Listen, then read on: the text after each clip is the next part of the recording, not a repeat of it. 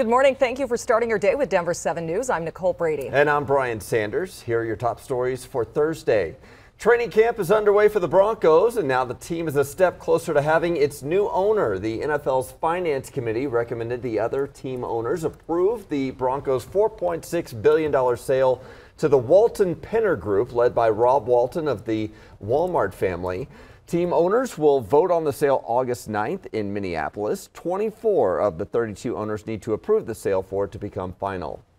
Colorado Congressman Joe Neguse and 6 other representatives are pushing a bill to help communities recover from wildfires. The Wildfire Response and Drought and Resiliency Act also focuses on preventing wildfires in rural communities that lack resources to do so. It's set to be voted on by the House this week. And if you're awake with us right now, maybe it's because the weather woke you up. Take a look at this. Our traffic expert Jason Luber took video overnight from his home in Castle Pines, where you can see the streets flooded and water carrying debris down the roads. And then heavy lightning we captured from our Lookout Mountain camera. That lit up the night sky, and you can see the wall of rain coming down over Denver. And maybe the most wild video of all is hail clogging the streets of Estes Park. It looked like snowfall. It came down so heavy.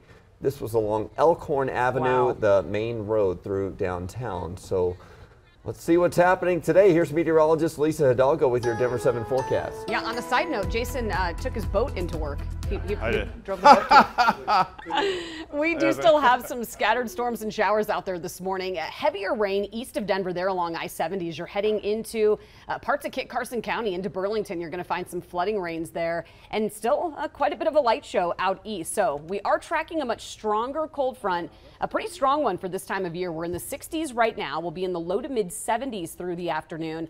It's going to be quite a bit cooler today, well below normal. Denver right around 75 to near 78, 60s and 50s for the foothills. More rain possible today and tomorrow, warmer and drier this weekend.